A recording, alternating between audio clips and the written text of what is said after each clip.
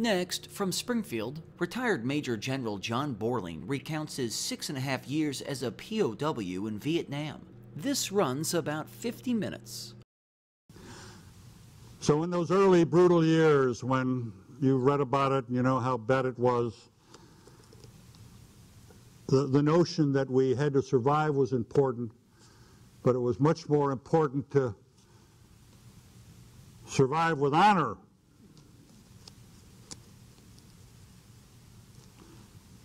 We wanted you to be proud of us when and if we came home. And I wrote this book, starting to write it as a way to stay competitive, as a way to make time an ally, a way to run an uncertain race, so that my wife and little girl, who was 3 months old when I left, 7 months, or 7.5 years old when I came back, would have some kind of legacy in case I didn't make it. And I would tap it through the walls as I created these things in my mind, so my fellows would carry it with them. Gave them something to do as well.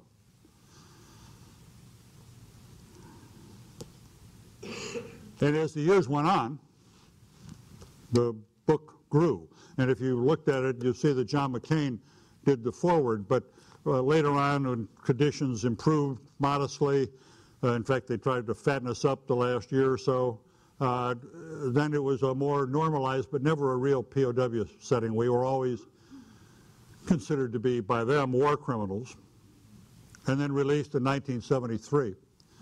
And these poems were, I'd been carrying with me and reciting them daily, reciting this book almost daily. And we got to Clark Air Force Base in the Philippines. That's where they flew us out to on February 12, 1973. And after a first meal, what was the first meal? What do you think you want to eat when you have your first meal? Think about it. Have you ever been, how many people have been really hungry here? I mean, really hungry. So what meal would you hanker for more than any other meal? Eggs. Shout it out. Bacon and eggs. Well, bacon and eggs, breakfast, you hanker for breakfast. And then once you've had that breakfast, you go back to having a Coke and a candy bar. But that's, you've had your breakfast. That's a fighter pilot's breakfast, a Coke and a candy bar. And I ran out still in a bathrobe, ducked out of the hospital and went to the BX. I didn't have any money, and to the Post Exchange. And I said, I need a tape recorder, because I wanted to download. That wasn't even a verb in 1973. I want to download. And this guy comes back, and he's got this black shoebox looking thing. And I said, no, Tanbergs or, Akai's with the tapes and the reels. Remember, guys? And he laughs, and he said, this is a cassette recorder. And I had no idea, but I owned one. In fact, I just took it. I didn't have any money. And I went back later and paid for it. And went back with the little cassette things and started downloading these poems. It's strange, because if we went up to a teenager today and handed him or her a cassette recorder, they'd say, what the heck is that? No clue. And then I buried the book for 40 years. And it was John and others, who you'll see on the back, who came and said, you need to publish before you die. Even though I have this mirror that talks to me every morning and says, Borling, don't ever die. And I intend to take that instruction. The book's in 4 parts. The first part is the flying part, because flying equals freedom, equals flying. And the second part is the dark and bitter stuff, the human nature things that we wrestle with in the POW experience. The third part are the holidays, the wonderful ups and downs of the Christmases and Thanksgivings and birthdays. When the family comes over and you find out of all your relatives, you like yourself the best.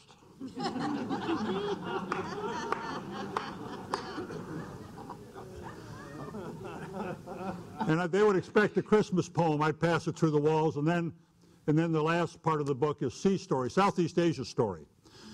Writes about all the things you really care about: sex, politics, religion, love, hate, war, peace, every human emotion I could consider in a sea story. We've got Navy guys with us, but this is Southeast Asia story. So again, my advice to you is read the front, read the back, and then dive in and out of the poems and laugh, cry, and think, and be careful with this piece of my soul. You want a couple tastes of some of the stuff? Yes. Do you?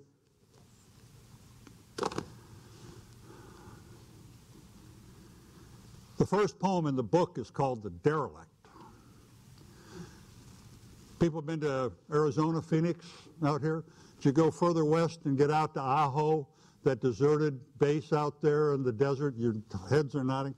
Ajo was the model for this.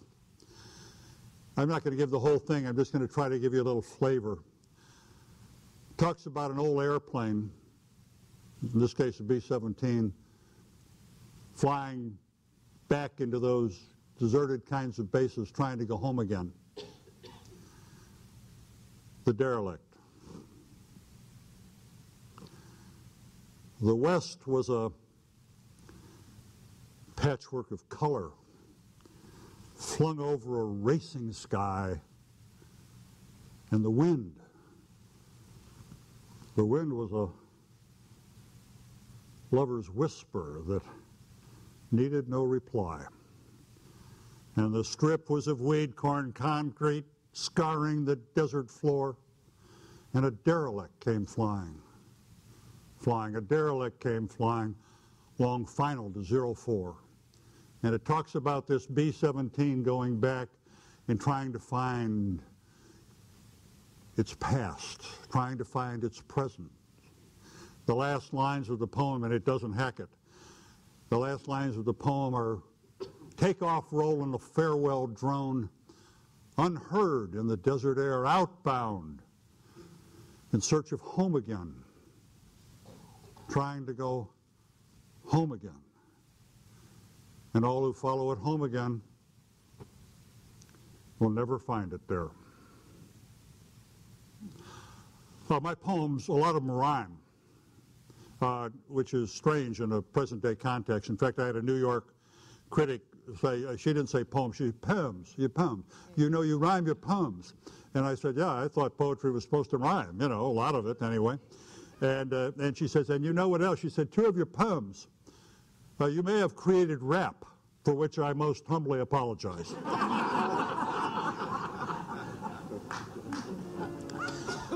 Now, I do a lot of, I like the sonnets. And I know some of you, and in fact, I've got you doped out already, some of you are rabidly Elizabethan. Others of you, you particularly, are a devotee of the Petrarchan structure. I know I've got you typed. I saw you when you walked in. You are definitely a Petrarchan type. But to satisfy both of you, believing in compromise, I melded the two. Still used the 14-line, did a rhyming couplet at the end that solves everything that goes before, and has a rhyme scheme that's attendant to sonnets. I'll just give you a piece of a sonnet called First Light Flight. I did it actually on the radio this afternoon. Did anybody hear it? So it's new news, old news. Live through it again. It's great.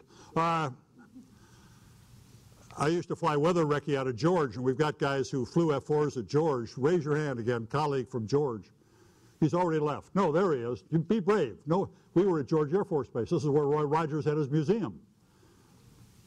I rode horses with Puerto Rican teenagers about 3 years ago in the surf of Puerto Rico, and we're riding along. I said, God, I feel like Roy Rogers.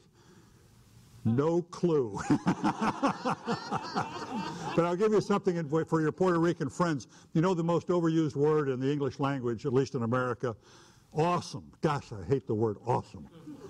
So I asked the kids from Puerto Rico, I said, what's the equivalent of awesome? And they said, brutal, brutal. And if you say, que brutal, you're saying, hey, something's really great. How the hell do we get on that? Oh, I was talking about flying weather recce's out in the early morning, and you could have multiple sunrises. So this poem called First Light Flight talks about flying at dawn. Pale golden talons stir the eastern sky. Another fledgling day departs the hills. It takes the air as thermal falcons fly, cascading light as carefree first flight thrills. And who attends that noble soaring birth from mountain crag or gentle rolling plain may marvel from their vantage point on earth, but miss so much, not of the sky's domain. But I'm not of the earth. At altitude I greet the infant day with engine song, my contrails etched on endless morning blue and rare abandon, urging me along. It's here, unfettered brother men in thrall to first light flight, the one judged best of all. I really like that one. I think you can probably tell. In the second part, have we got 15 minutes yet before we're running out of time? Angela's my timekeeper here. Am I going too long? You guys are still with me? Can we go a little longer? Is it okay? Yeah. All right. How much? I've got 20 minutes left. Oh, I'm a fat, 20 minutes left. I'll give you guys 2 minutes for questions. See, the second part is the dark and bitter stuff, the POW stuff.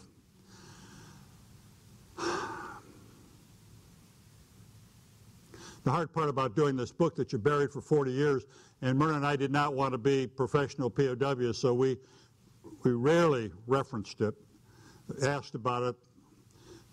Doing the book now is thrust it back, and sometimes it's difficult. And this one's a little difficult. Hanoi Epitaph. Remember where I was at this time. I was in a space no wider than this, no longer than this, and the walking was 2 1/4 paces and turn around and go the other way.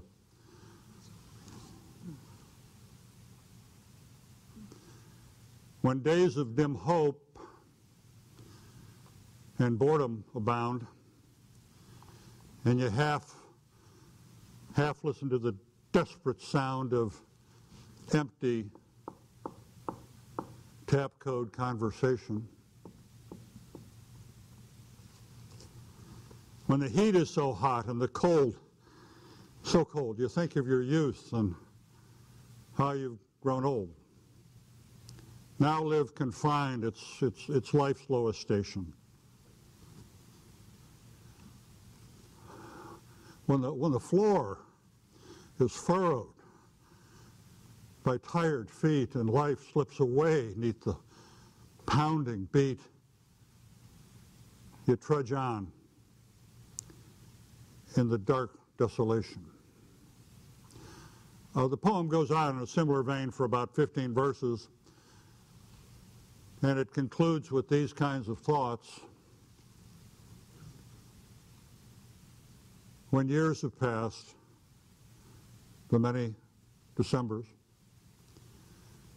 and no one knows, and no one remembers the sound of your voice, your face, or your name, so you dream of steel chargers, skies to roam. Mostly you dream of just going home. But you dream without hope or conviction. So I tapped that a verse at a time through the walls and didn't get much reaction as it passed its way down. We had maybe 12 guys that were lined up down there, but a day or so later they said, hey, about this Hanoi Epitaph thing, we're thinking of forming a suicide pact, and we're wondering if you'd like to... Actually, we had optimists and pessimists up there. I appreciate your index of humor, sir. It's exactly where it should be. You're disturbed, not deranged, just a little disturbed. You join me. No, the optimists, it's in the book, by the way, this next line, it's an original. We had optimists and pessimists. The pessimists thought we were going to die up there, and they wouldn't even send our bodies home. The optimists were sure they'd send our bodies home, and nothing like a little gallows humor to get you through, right? And then it's the holidays. And one thing was called a party, so I had to write a Christmas poem every year. And you know the pathos. We've already talked about relatives and things and how it goes up and down at Christmas time and other times when families gather. So I wrote a thing called A Part of Christmas, going back to Chicago, and it starts out like this. When Jack Frost starts, the warming hearts, and old man Smith ain't mean. When reindeer fly and you can buy a purple evergreen, then something's up. And you know what? It's all a part of Christmas. And it goes on and talks about going to the Walnut Room for lunch, and it talks about doing a number of things, but then ends up with the pathos of you're alone, as we all tend to be with our own thoughts on a Christmas Eve. I did it, and so that was fun. There was a year when I did one called Mommy, Where Is My Daddy? Where I imagined my daughter Lauren laying in bed listening to Myrna pacing on Christmas Eve and telecommunicating with her the thoughts, and then Myrna getting the thoughts and responding back, and then me answering from across the way. That did spawn a suicide pact, and but luckily we averted serious loss. And I'm not going to do it tonight. It really rips my heart out. But if you get inside the book, I recommend, like most poetry, if you're impelled, read it out loud. Poetry is best when read with expression, your own interpretation. Even though some of this stuff is at various levels, most of it's just like looking at a stool. Imagine this is Andy Warhol, and Andy Warhol or something like that. You either like it or you don't like it.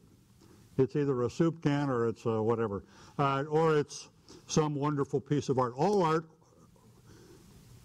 ought to give you a plus or a minus almost immediately, and I hope my stuff does that. In fact, I go so far as to think this is diverging now down a tributary that is important but not central to what I was talking about, and that goes back to our problems with education in America. I would submit that our problems in education in America begin with the fact that we've not defined what we want out of our public school system in terms of educational purpose. So if you all would quickly finish this sentence in your mind, the purpose of the American educational system is to, I'm going to give you a couple seconds. The purpose of the American educational system, K1 through 12, is to. Everybody got their answer? Here's mine. The purpose of the educational system is to provide the students with the skills and the confidence to identify and solve problems. That's what we do in life.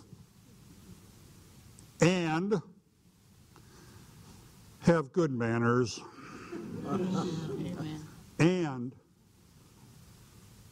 appreciate beauty. Appreciate beauty. Wouldn't it be a wonderful world if, and I'm a trained engineer from the Air Force Academy, but I majored in humanities. And I've always been convinced that the world would be a better place if we would just pause and accept and embrace beauty, with creativity being the essence of the human condition. I mentioned that today on the radio. And it doesn't have to be artistic creation or poetry or music or whatever. I wanted to be a jazz pianist, but got laughed out of the Playboy Club one night. I did. I was playing up in the library in the old place on Walton Street. I was playing Jesus Loves Me. Do you know the song? Can we hear a little bit here? Would you start it off, ma'am? Jesus loves me, yes, I know. For the Bible tells. Very nice, very nice. Heartland, Illinois down here. But at that point, I had the bass and drums kick in, and we did 5-finger Brubeck chords and swung Jesus Loves Me. Oh, really? This blonde in the back, blonde in the front, blonde in the back, started giving me the old Chicago razzmatazz, no talent, get off the stage. So I decided then and there I would never be a jazz pianist and became a fighter pilot. Married the blonde, yes, that's true.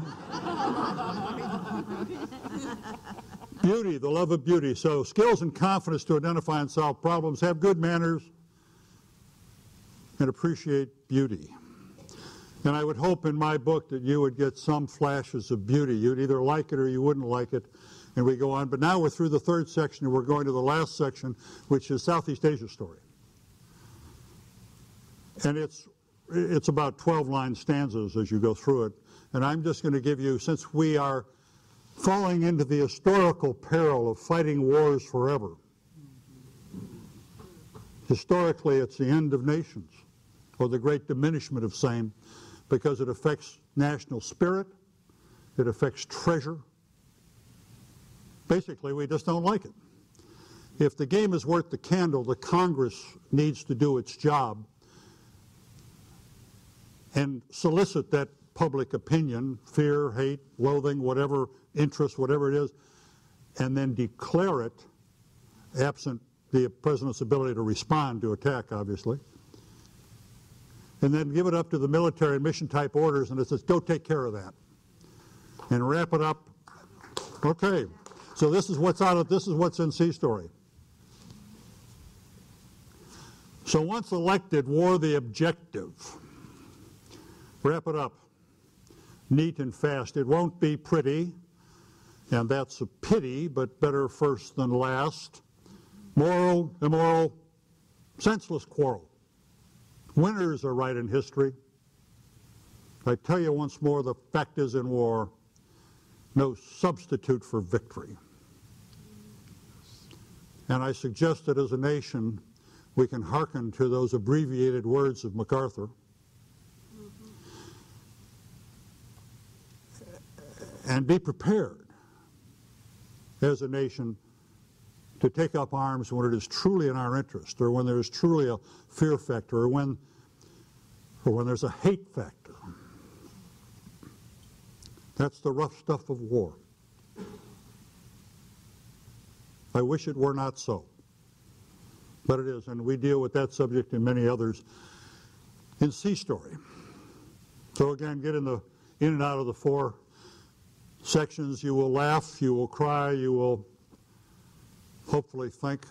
Did you want me to give you a piece of that rap thing just for fun? Finish up there and then turn it over to questions and answers? Do I dare? Yes. Remember, I was writing some of this for fighter pilots, all right? In fact, I was writing it all for fighter pilots. The story concerns a couple of woodpeckers. I've got to give you some background. Down in Texas, one's named Maggie. Magnusons are always Maggie in the vernacular. He's the old guy. He's the instructor pilot, and Jamie is the young guy, Jamie Joe. And they decide, after some things here, that they're going to take a cross-country out to the west. So it starts out, you ready for this? All right, this is the rap stuff. Well, way down south in the Texas flat, where Prickle Pear and Jack Rabbit at, live 2 woodpeckers in a sawed-off stump, a-looking all the day for something to thump. Well, it's white man rap anyway. I don't know. It happened one day, as I recollect, sitting on a cholla with something to peck. Maggie, the old guy, turned to Jamie, the young guy. Say, brother, oh, I got me an idea, think we ought to know. From yonder back north to San Antonio, local flying wood is dry as a bone. Cottonwood, willer, other thorny thing, just don't fill the bill. That empty holler ring. But I heard tell of a promised land where trees grow tall and the pecking's grand. California redwoods supposed to be best. I be of a mind to mosey on out west. Well, the story goes on in the same kind of vernacular and the sing-song stuff.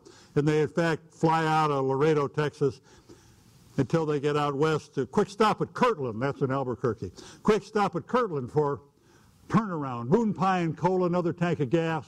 Soon headed west again, really hauling fast. All right. Oak Creek Canyon. Everybody knows Oak Creek Canyon, north of Phoenix. Real pretty passed by. Jamie thrashed and wheezed, but Maggie stacked high. The 2 ski-daddled in their feathered flight, pleased as Mr. Bullfrog on a moonlit night. It talks about them flying on. And then the weather gets a little iffy, and they've got to get up and get an instrument clearance to get on top of the clouds. And they do this, which we've all done. You've heard it. We are entering into holding. They entered into holding. By and by, weather might touch you to Maggie's eye. We better take a tack on, radar 2, these are ways to get down, tack and radar 2, caution be the watchword, for we have a chew.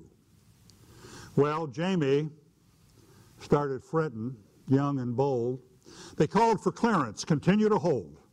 Jamie, so bothered, so anxious to peck, he rolled to his back and split-est to the deck. That's a maneuver where you lose a lot of altitude and you go down and hopefully you pull it out before you hit the ground. Well, luck of a rebel helped him down, landed on a tree, commenced to pound. He just reared back for that first giant peck when come bolt of lightning struck him in the neck. Poor old Jamie, laying in the brush, tail feathers singed in a deathly hush. Maggie was on final. He touched down good next to fine full stop and a likely hunk of wood. Poor old Jamie, laying in the brush, tail feathers singed in a deathly hush. I just said that. Maggie stood looking, shook his head. He's looking at Jamie. Maggie stood looking, shook his head. It's a wonder I declare you ain't dead. Now, I've seen me some sights and heard me some tales. There's one thing I know that holds for all males. Boy, before you fly again, think on these words. It's true for man and it's true for birds. No matter what you call it, love or sin, don't be such a hurry. Put your pecker in.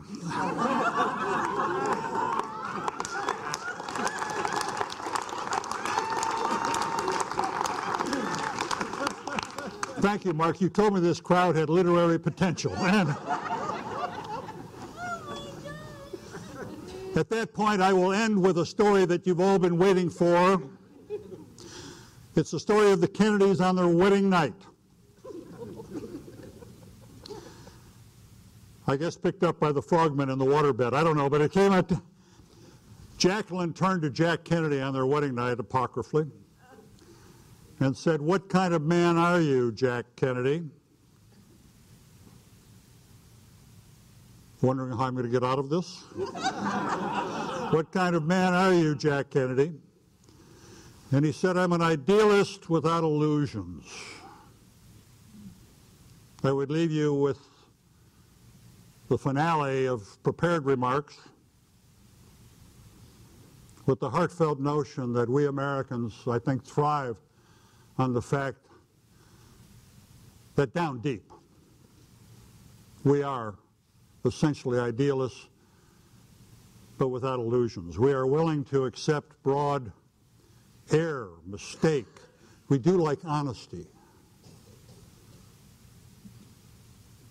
But at the end of the day, if we thrive as a nation, it's because you and you and you and we have an idealism that will sustain us into greater generations of the future. I try to imperfectly march that path. I'm sure you all do it much better than me, but let us go forward as a nation, as a people, and not be afraid of American idealism and the notion that shared values are sustaining, much as you have sustained me with your wonderful reaction tonight, and now you may try to pillory me with questions, and I thank you very much.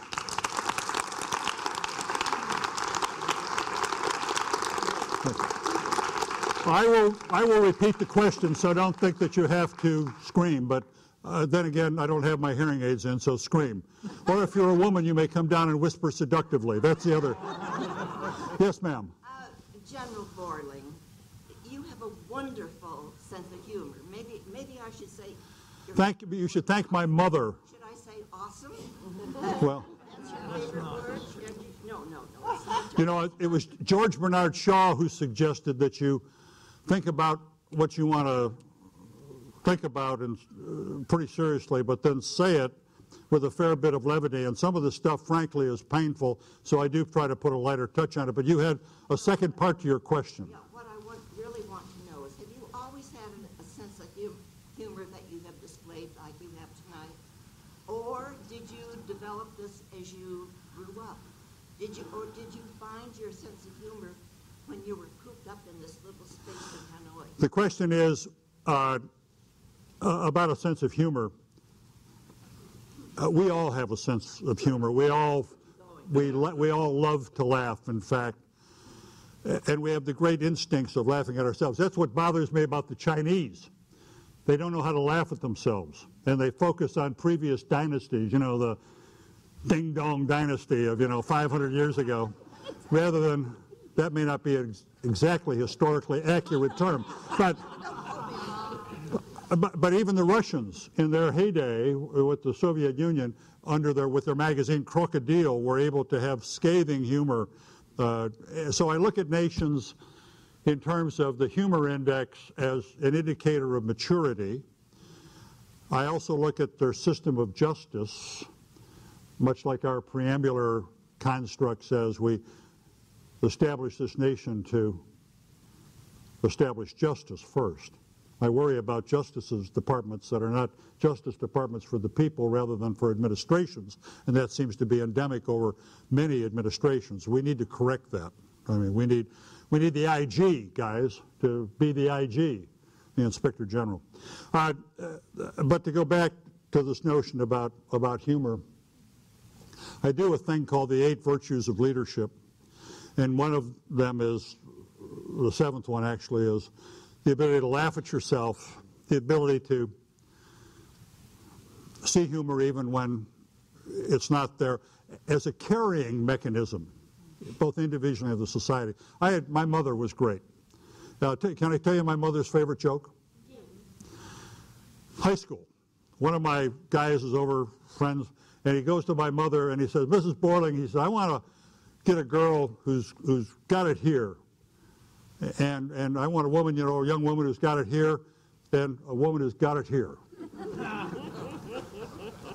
And my mother said to Steve Ladd was the guy's name. She said, Steve, she said, I understand why you want a woman with brains and why you want a woman with a little money. Why do you want a woman with arthritis in her hands?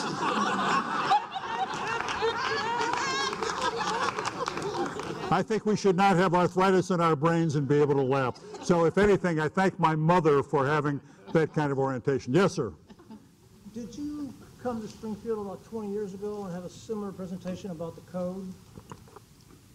What must have been one of your age mates? I have been in Springfield many times because of the Lincoln Academy that I referenced earlier, and I have been with some unsuccessful forays into the political realm down here in Sangamon County.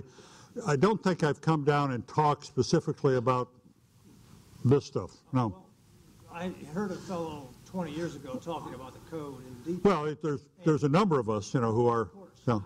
How did you learn it, and how did the others, in knowing that you're not... Yeah, the story's in the book, you buy your requisite 10 copies, you'll know. Next question. The reality is it was shouted at me when I was in a place called Heartbreak Hotel, which is the first place really being worked over. I couldn't walk, so they were dragging me around like potatoes, but would hang you up like a piñata and do things to you. And one of the guys down the hall said about this tap code, put the alphabet in 25 things. A is 1-1, B is 1-2, G is 2-2. Figure it out, dummy. About that time, he got hit, I got hit, and then scratched on the wall was this thing. But this code was brought in by the 3rd POW who was shot down, Smitty Harris. Colonel Harris, retired. And Smitty had been held behind at Stead Air Force Base, which was the survival school back in those days. That's where I went through my instructor training as a survival instructor. And they basically was, you'll never need this, but here's something you may think about. And in fact, he was the guy who promulgated it and ensured that it spread through the system. It was our only way of maintaining solidarity and resistance and passing information back and forth. I lived next to Robbie Reisner, I lived next to Jim Stockdale, and we would, pass those kinds of things along in order to keep that cohesion, keep the faith, do the best. And the answer was, do the best you can. You're going to get the indelicate phrase, you're going to get your ass handed to you. Bend, don't break. Stay in control if you can. And so that was the reality of the situation. Yes, sir. You get to speak much to young group that need it. I try to spend, I'm on the road a lot in terms of speaking. A lot of it is not on this book thing. And I, much like the Medal of Honor Society guys, and I'm helping the Medal of Honor Foundation, the Museum Foundation, raise up the Medal of Honor Museum in Charleston. You ought to look at that on the web, mohmuseum.org. Gary Sinise was the spokesman. Gary honored me with, if you look at the inside cover, with a few thoughts. And it's a very worthy thing. And they focus on the middle schoolers, but I really think they need to expand to all of America with the realities of the Medal of Honor. That's where the word hero comes full force. So yeah, I go about and, as I can, talk to smaller groups, classroom kids. You want a terrible story about talking to? No, I'm not going to tell you. All right. Oh, you want me to tell you? 3,000 kids, middle school, 6th, 7th, 8th grades, inner city school, but very variegated in terms of racial structure. Several hundred adults, huge auditorium, and I have been told I have 7 minutes. And I said, okay, 7 minutes. They keep coming out, you have 7 minutes. This is in the middle of the program. So the guy is introducing me, and the lady comes out. She said, we made a mistake. Go for 45. and the guy said, this is General Borling. You know, and I'm on. And so this required a certain amount of creativity and things. And the kids all had different colored shirts on. There were gray shirts, black shirts, and red shirts. And so I was dividing them up into teams, and we were doing little contests and things, and we were, you know, kind of get them singing. And they had it dark, like the sides here, and I said, go open up the windows. So we filled the place with light, and I was trying to go through some quality of life things with them, and not do what old people do, which is lecture to the young. It is our privilege. It is their privilege not to listen. We both guard our privilege with tenacity.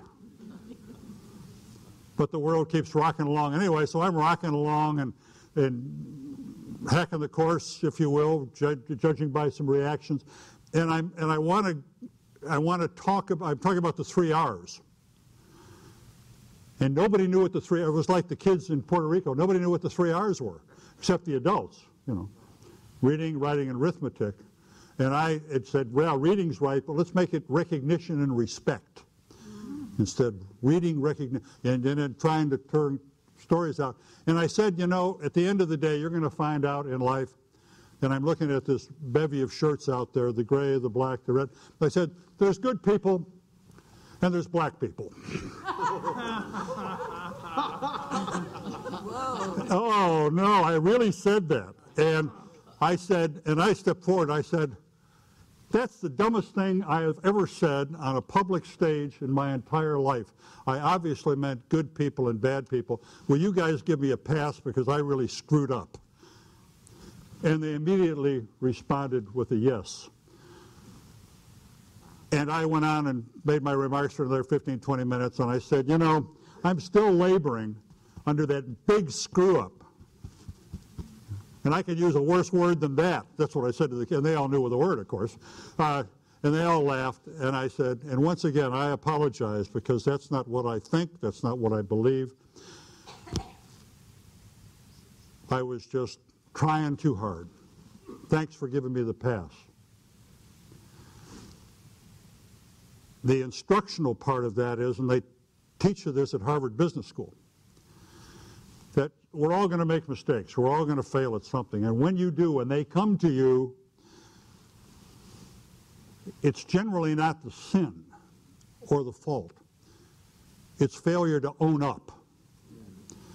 And Harvard Business School technology or terminology is shine a light on it. Shine a light on you. And so they were willing to accept, as you are tonight, an imperfect John Borling, but one whose bias is trying to be honest, trying to be authentic, trying to be worthy of your attention.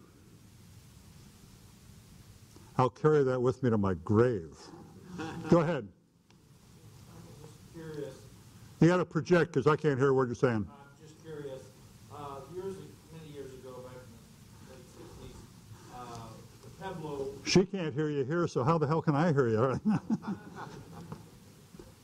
Yes, sir. Many years ago, the Pueblo crew was captured, and The Pueblo, yeah.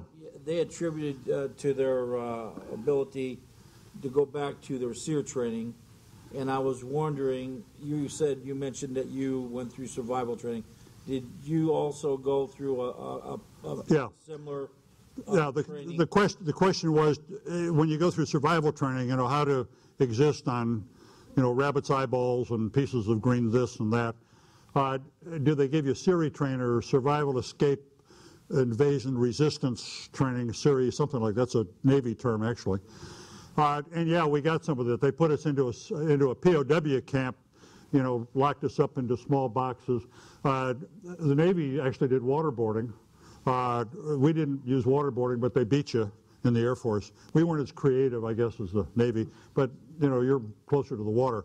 So anyway, they did that, and it was very realistic, but it still was a POW kind of environment, and we did not get that ever with the Geneva Convention Accords in North Vietnam. It got better, we all would have died up there, but we didn't ever achieve POW status. I will comment that we got wind of stuff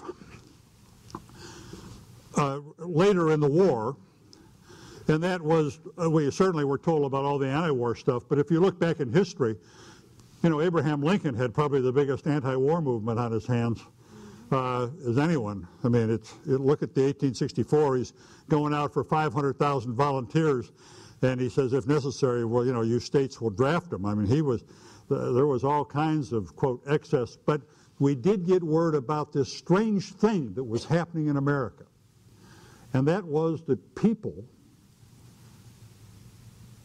were caring about us, and that they were wearing these bracelets with our names on them.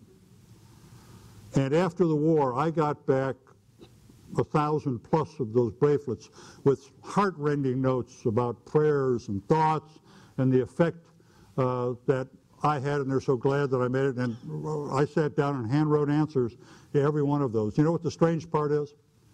I still get back, these 40-plus years later, 100, 150 bracelets a year with stories you wouldn't believe. And one of them is here tonight. Maury up there shows up with my POW bracelet that he wore as a boy and a picture of me on the day I got back to Chicago with Myrna and Lauren, that 7.5-year-old, which I inscribed, and I said, look, it means so much to you, it means more to me that you keep it, but that's the element of care factor that is in there. I will tell you that you get Facebook things, you get calls. Myrna is a little cherry when the divorcee in Kansas City wants me to pick it up by myself, but that's another thought.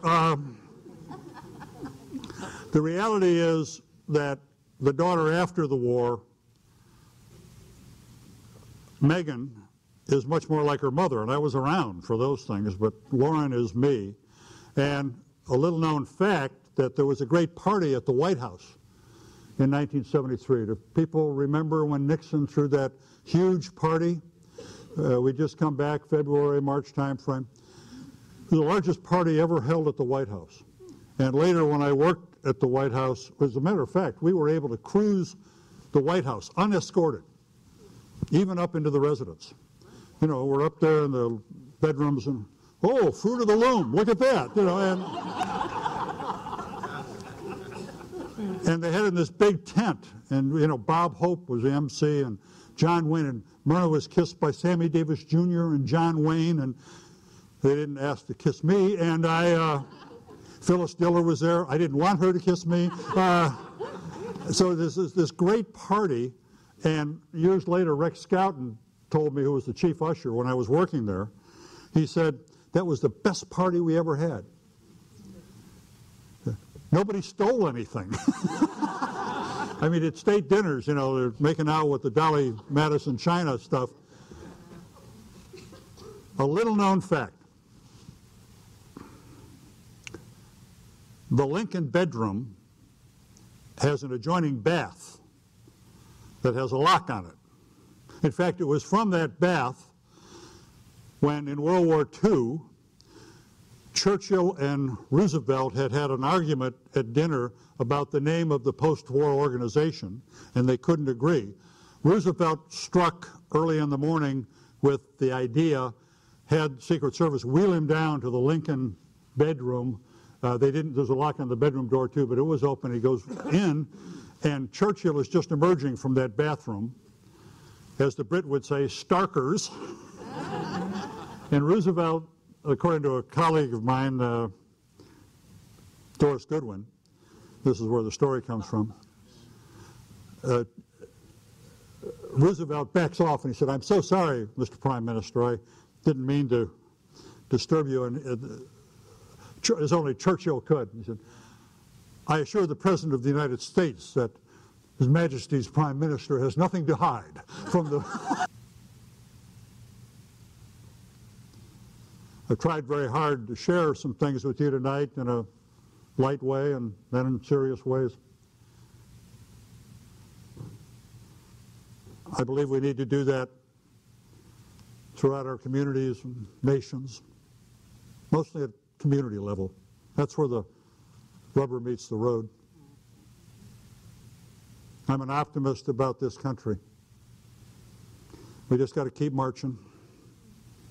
Look out there to all the metaphors that have ever been thrown out from shining cities on hills or beacons in the night or whatever. Let's not be afraid of our own idealistic, without illusions future.